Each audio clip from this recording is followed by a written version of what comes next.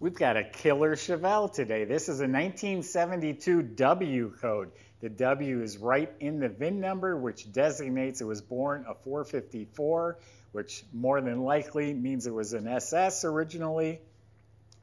The motor under the hood is built to LS6 specs. I got a stack of receipts. This thing is air conditioning, cowl induction, got a 4-speed, got a posi, and if you haven't noticed, it's fathom blue.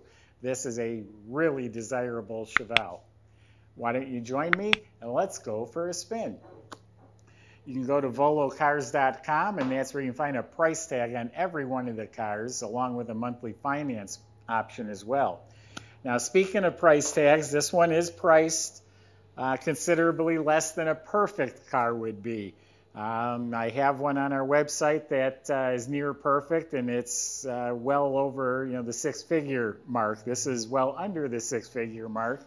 Keep in mind how desirable of a car it is, all the options it has, the colors. It's a good, clean, solid car. It functions really well. Matter of fact, I just bought a 4-car collection from a gentleman. This was his. He'd owned this car 22 years. Nice car. Not perfect. And what I mean by that, let's start with the body. The body's excellent. He believes it's all the original panels. I looked underneath, it's clean. This is all nice, clean, straight, lines up, not rusted, not damaged. Quarter panels right down under the bottom here, nice and clean. The rockers are smooth and clean, lines up square. All this is all nice, no issues here. The roof is straight. Door shuts real nice, has the sport mirrors. All this looks great, all clean. I don't see any rust or damage. Has the actual cowl induction with the flapper door. Actually lines up really good. It's not too often you see a Chevelle where this lines up on both sides. This one lines up really well. Has the racing pins. So the body so far is really excellent. Nothing to apologize for here. All clean, straight, lines up. Don't see any rust or damage. All nice and clean, straight, good metal. The blue paint is beautiful. Matter of fact, it's just a 2-year-old paint job. It's gorgeous. The metal flake is laid out evenly, so it's all one color. It's not blotchy, and has a clear coat that's really nice and glossy. Now here's where some imperfections come. And a light wet sand would bring it up to another notch, but there's just a little bit of textures, a little bit of dust in the paint here and there. It's not scratched up or beat up. It just has some imperfections, little divots. And I'm being fussy. Sometimes people leave comments like, oh, it's got a nick, or oh, this. I'm being fussy. The way these cars are usually described to me is, oh, it's perfect. And I'm not going to be the guy to stand here and tell you it's perfect. But it's beautiful. It really is. The white stripes are painted on. They look like they're done accurately. So in my opinion, the paint is gorgeous. Oh, here's 2 little chips. Something must have bumped it right there. Oh, door didn't close. So it's no vinyl top, fathom blue, white stripes, highly desirable. The windshield looks crystal clear like it's new. It does have tinted glass. Now we service our cars. We spent about $1,600 on this one. The window tint guy came out and I think he retinted this window because it was peeling off. The rest of it looked real good. Up front, the bumper I'm sure has been re-chromed. It looks new. Actually, the marker lights, bezels, grille, emblems, all this up here looks beautiful. It's all real nice. SS 454 emblems are sparkling. The correct wheels, there's a little scuff or mark, so they look really nice, but they're not perfect, they're not pristine. BF Goodrich tires, he said, doesn't even have 2,500 miles on them. The Weatherstrips look like they've been replaced. The stainless trim looks like that's all been replaced. The door handles look new. And in back, the bumpers, bumper emblems, all that looks really nice. So really a sharp looking car, really nice shape. Let's open it up. I got a lot to tell you about under that hood. All right, we're going to show you a nice solid trunk compartment. Looks like he did paint under the trunk lid and put the stickers on. He left the jambs original, door jambs and trunk jamb. You can see the old paint. It's clean, nice factory spot welds, so it's nice, but he didn't paint them. But if you wanted to do that, here's the paint for it right here. Rally wheel spare with a good tire. The jack is underneath there, even the lug wrench. All clean, solid metal in here. Weather strip was replaced. So a good, solid trunk compartment, complete with jack and spare. Subscribe to our YouTube channel. Click on the bell icon if you want to be notified as the new videos are posted. Yeah, door jambs are real clean and solid. Bottom of the door is real nice. The paint's very presentable, but again, he did not repaint them at the same time as the car. Weather strips are replaced, although that one's a little twisted on the driver's door. Door panels are in good shape. He did put some extra black screws around the edges to hold it tight. Armrests look really good. The dash is real nice. The dash pad's probably been replaced. It has the instruments, the factory tack, gauges. Also has some blue LED lights to light them up. Also has an aftermarket stereo. And then it has some extra gauges underneath. Some people put those in. They just find that they're more reliable than the factory gauges. In the glove box is the owner's manual. There's kick panel speakers. You got nice carpet, embroidered floor mats. He's attached a cup holder on the side of the console. The console looks to be in really nice shape. Here's 4-speed. Both front seats are recushioned and reupholstered. Really great shape.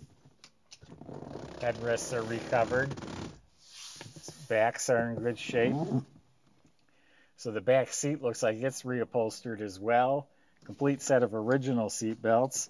Oh, and he thought of the rear passengers, gave them cup holders as well.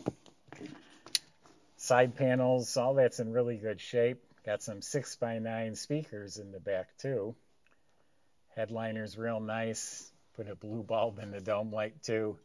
Visors have been redone. Mirrors replaced. So like the exterior of the car, it's got some really nice features, and I'm going to say it's very good shape. It's not perfect, but real nice. Steering wheel's original. Has a couple cracks right there.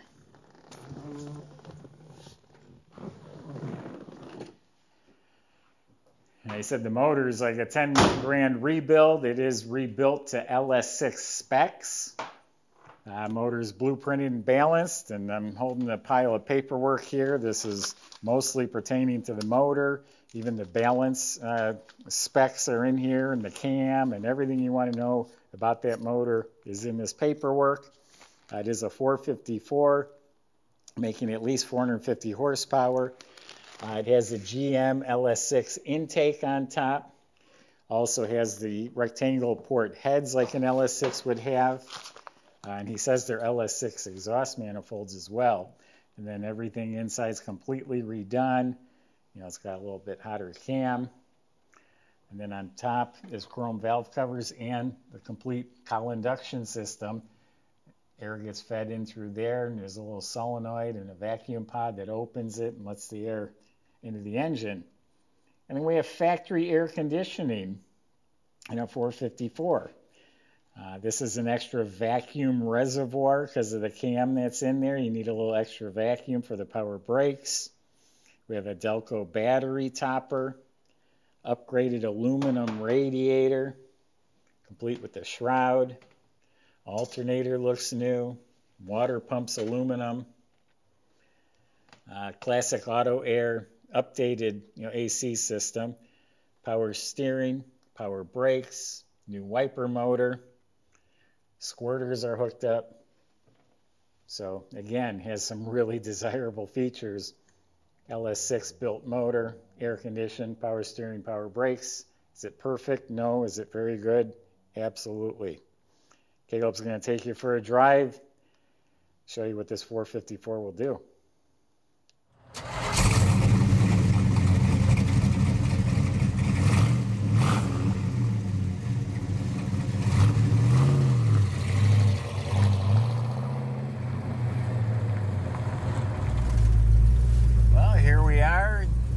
Jay gets to do the test drive. Caleb's out sick.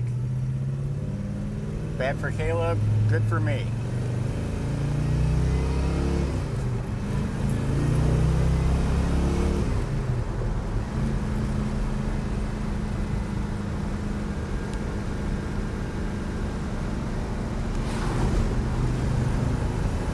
I just love shifting gears. Can't get that in today's cars.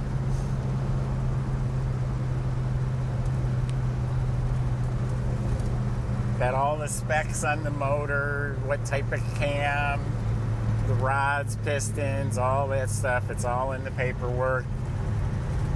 This thing was blueprinted and balanced. Got the LS6 heads, intake, exhaust. Now let's see if it has LS6 power.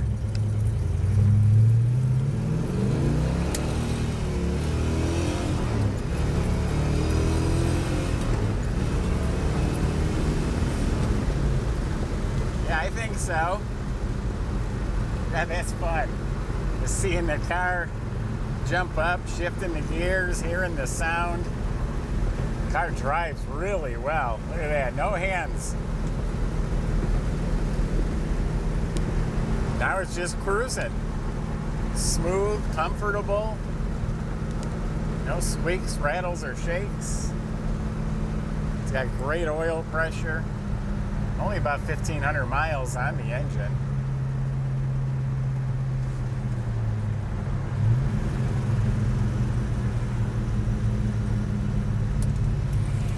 Oh, that was fun.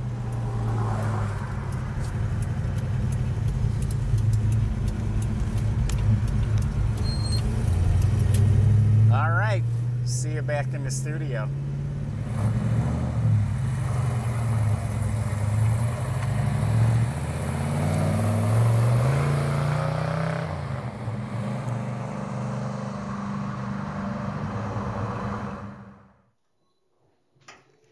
So underneath the car is real solid. The floors, the braces, the inner rockers all look dry and clean. It all looks like original metal to me. This has the F41 suspension. Front and rear sway bars with boxed rear control arms. He said he had the front end rebuilt not that long ago. It's got a nice sounding dual exhaust system. Brakes were redone.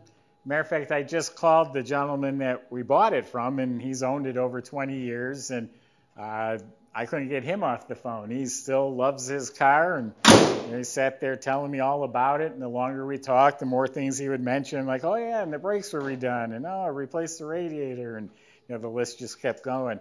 But he's very proud of this car, and he should be. So yeah, clean, solid. You look up at the motor, it's clean. It's an M21 Muncie 4-speed that's in there. The rear end is a 12-bolt 331 posi. So I asked him, is it a posi? He said, yeah, I'll leave 2 black patches on the ground. So go to volocars.com, talk to the salesman. They'll help answer any other questions, including how you get this delivered and how you get that financing done. If you enjoyed the video, subscribe. Thanks for watching.